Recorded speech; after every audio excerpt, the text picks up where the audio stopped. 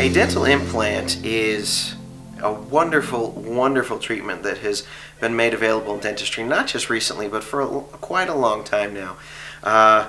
Basically, what a dental implant is a synthetic tooth.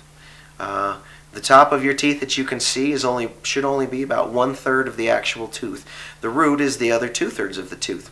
If a tooth is so broken or so infected that it needs to be removed, you can remove the tooth and simply put in a prosthetic root, and then later place a prosthetic tooth on top of the prosthetic root, so that the entire portion of the entire length of the tooth is now synthetic.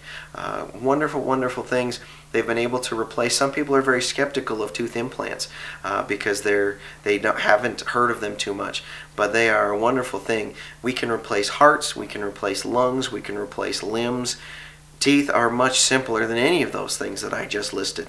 If you are afraid that you might be losing a tooth because you don't want to get a bridge or go to dentures, a dental implant is an amazing thing to. Hopefully this video has answered your question. If you have any other questions, we have a whole library of videos. If there's something that you have that hasn't been answered, you can feel free to go to my website or to give me a call. Thank you so much and have a good day.